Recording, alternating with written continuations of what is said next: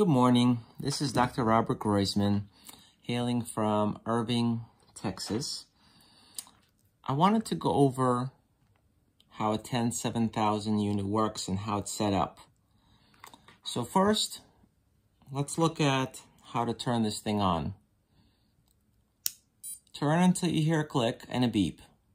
Now, one thing you'll notice is it doesn't really go between 0 and 1. It starts at 1. The second thing is we're going to look at the actual settings of the device. You want to make sure that it's in normal mode.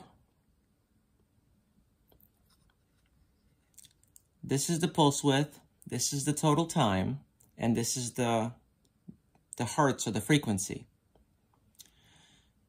To change any of these, we press the set button and then use the up or down arrow to change the value of what we want. Now for vagus nerve stimulation, we want anywhere from 100 to 200 microseconds.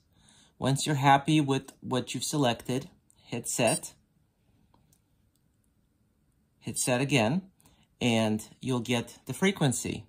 Now here you want to be under 30 hertz. The reason is because that is what is required to recruit and stimulate the vagus nerve. Once everything's been selected, including the time, here's how you set the time. It's just a matter of pressing the set button several times. You can put the unit down and take a look at the actual wiring setup. So the 10-7000 comes with a black cable such as this that actually plugs into the unit.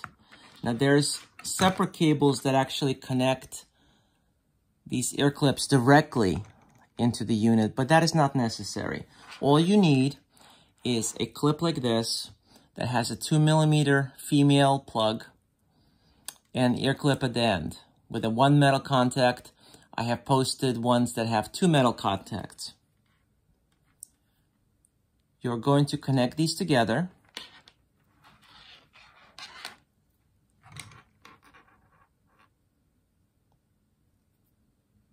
And then you're done. You'll notice that there's a red one and a black one. The reason that's important is because the 10-7000 unit is actually a monophasic unit, which means it doesn't have a positive waveform and a negative waveform. It only has a positive one. So what that means is that the positive one must go on the business end, which means either the tragus or the concha. Now, I know these clips are not the most comfortable thing, and I'll be posting additional pictures and videos showing how to use a dual contact one. Okay? Thank you so much, and take care.